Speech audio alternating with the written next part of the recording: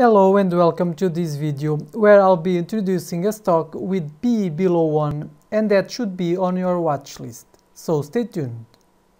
Before I move on, just make sure to subscribe the channel and hit the notification bell, and please smash the like button also for YouTube algorithm. The company is DavidsTea Inc, ticker DTEA. Stock is trading at $2 with a trailing PE of just 0.9. And insiders own almost 50% of the company, which is a strong indicator of confidence. DavidsTea operates as a specialty tea retailer in Canada and the United States.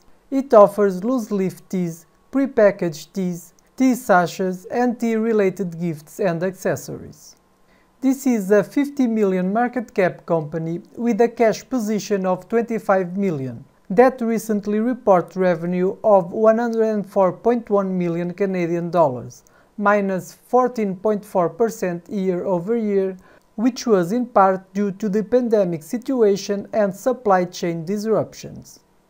The company is emerging from a formal restructuring process through which it has settled the lease liabilities, and it's now accelerating its transformation into a digital-first, omni-channel supplier of specialty teas. The tea market is expected to grow annually by 5.33% CAGR from 2022 to 2025 in Canada, and this is also very good news for DavidsTea. CEO Sarah Siegel said, "Our healthy balance sheet will enable us to further increase awareness of our exceptional brand and accelerate our growth strategy."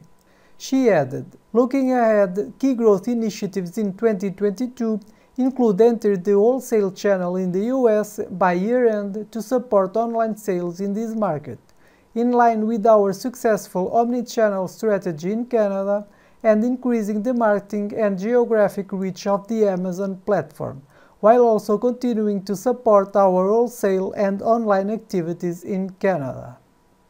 Summing it up, DavidsTea has a strong balance sheet with enough cash to put in place its growth strategy.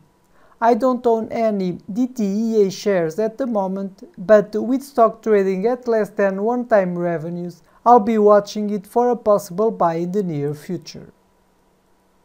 As always, keep in mind that I'm not a financial advisor and this is not investment advice.